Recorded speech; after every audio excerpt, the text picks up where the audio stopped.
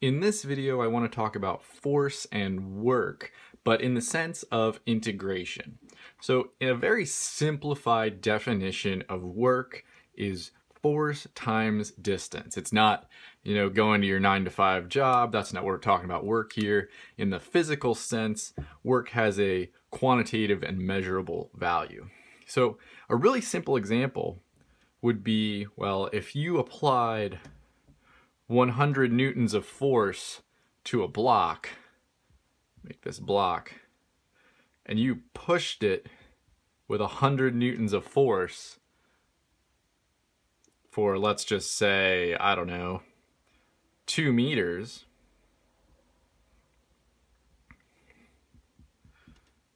well, then the amount of work you would have done is 100 times 2, or 200. And that's simply it. Work is just force times the distance applied. But it gets a little more complicated if you're not just pushing things in straight lines. So this is kind of where the integrals come in. And here is your formula for how you might solve a work problem in calculus.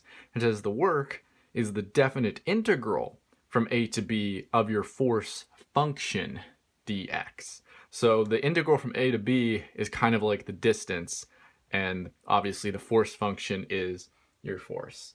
So I have a pretty easy problem here.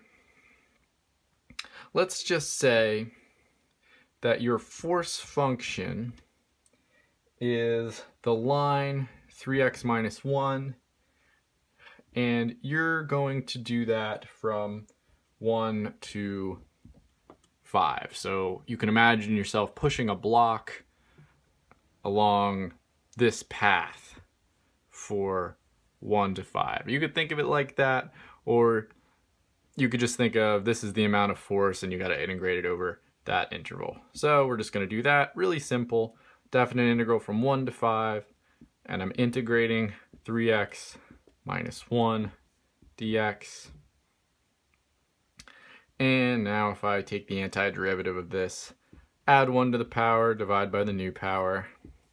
The antiderivative of minus 1 is minus x, and I have to evaluate from 5 to 1 or 1 to 5.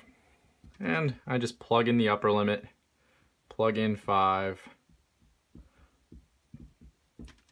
minus, plug in the lower limit, plug in 1. And now I can evaluate this thing. So let's see, that's 3 halves. 5 squared is 25, minus 5, minus 1 squared is 1, so that's minus 3 halves. And then minus 1 is plus 1. And let's see here, I've got minus 5 plus 1. Let's see, it's going to be minus 4. 25 times 3 is 75 halves, minus 3 halves. And then 75 halves minus 3 halves, that's 72 halves minus 4. And 4 is 8 halves. So 72 minus 8, I think that's going to be 64 over 2 is 32.